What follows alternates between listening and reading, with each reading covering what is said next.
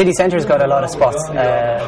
Most of the more popular ones, they're more difficult to skate. We used to skate Bagot Street and ESB up near Bagot Street, but they got shut down. Skate stopped.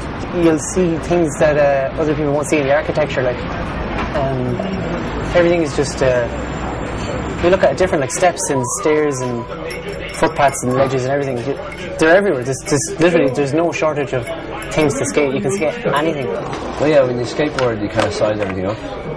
Like you'd be going by something on a bus, like a set of steps or like a big wall, and you'd be like, oh, that'd be really good to skate. And you kind of, I think you kind of look at everything in a different way. You look at everything in relation to, like, could you ollie up onto it, or could you do a trick off it? It depends on the person. I mean, if you're they can take in the aesthetic beauty of anything. You know, the stuff you want to try on it, and, like, you know, you'll remember places and remember where to go back.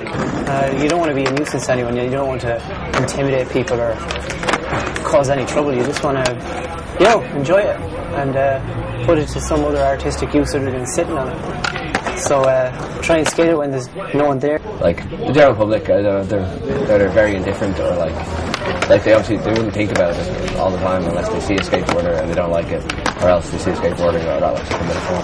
If you're skating on your footpad, generally you'll get people, like, you know, hopping out of the way. Even if you're not in their way, they'll just, like, you know, they'll hear a big loud noise and move. And I've had people tell me, you know, like, you know, shout at me while I'm going by, you know, you're not allowed to skate on the footpath and stuff like that. And pretty much stopped me once and, like, you know, took my board off me and told me I wasn't allowed to skate on the footpath. I guess if everyone just kind of show that they're just there to skate, they're not trying to cause trouble or anything, people would eventually kind of warm to it.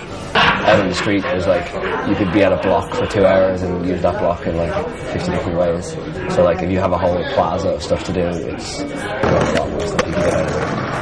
The street, there's just more you can do, and it's more creative as well. They intimidate you, and you just have to be as nice as pie, and they'll take your board from you and shout down your head and threaten you and everything. Big, like, institution areas are, like, worse than, say, an area like the lower deck, where it's just like, it's an open public space. They just say don't skate, same as Wolftown Park. But somewhere like UCD or Bagot Street has paid security to look after the area, so you will get in trouble quicker. Security guards in certain places are really nice to you, and they'll tell you to leave nicely or ask you to leave nicely and say, come back when I'm not here, or things like that. Other guys just try and throw their weight around and they're bored and they want to get you in trouble because they've nothing else to do for the day. I love it. There's kind of a feeling from skateboarding that you only get, like, you know, when you're skateboarding. And it's just, it's not really adrenaline. It's a special type of adrenaline that you just, you know, if you land something and it's perfect, you know, it's the best thing in the world.